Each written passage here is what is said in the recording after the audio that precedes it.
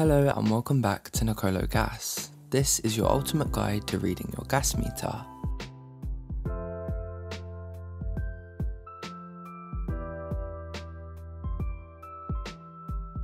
Digital metric meter. The digital or older Imperial gas meter is arguably the most common type of gas meter found in UK homes, and in terms of reading, it's pretty straightforward. To read these types of meters, record the 5 numbers from left to right, including the zeros, but don't include the numbers in red or any numbers after the decimal point. The example on screen shows that your reading would be 7585. Make a note of this and send it to your supplier. Metric refers to the unit of measurement in which the gas is presented, and in this case, it's cubic meters. Now onto digital Imperial meters. This is very similar to a digital metric gas meter, except there are 4 numbers and the unit of measurement is provided in cubic feet.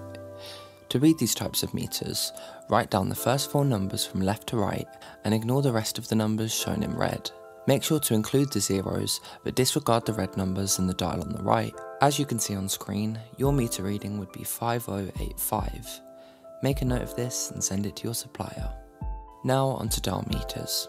These meters will always measure gas usage in cubic feet. If you're not familiar with these types of meters, then on first glance they can appear very confusing to read, but once you've got your head around how they work and what each dial is displaying, they're fairly simple. To read this type of gas meter, read each dial from left to right, ignoring any dials in red, the large dial, and also any that are marked up as 100 per rev. If the dial hand is resting between 2 numbers, always go with the lower number. If the hand rests between 0 and 9, always go with 9. And after noting down your meter reading, if any of the numbers are stated as 9, you'll need to take one away from the dial immediately to the left. Pay attention to the way in which numbers run around the face of the dial. Some will run clockwise, others counterclockwise. Generally, the first and third dials will run clockwise and the second and fourth will run counterclockwise. Depending on which way they run, make sure you read the dial accordingly.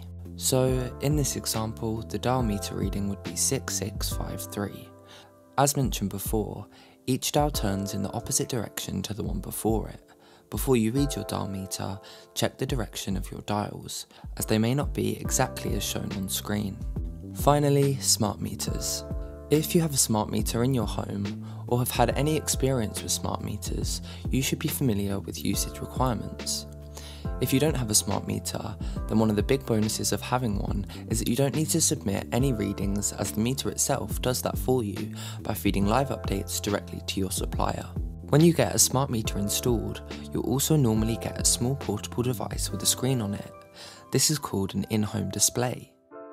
That's all for today's guide. To check out our guide on reading your electricity meter, click here, and we'll see you in the next video.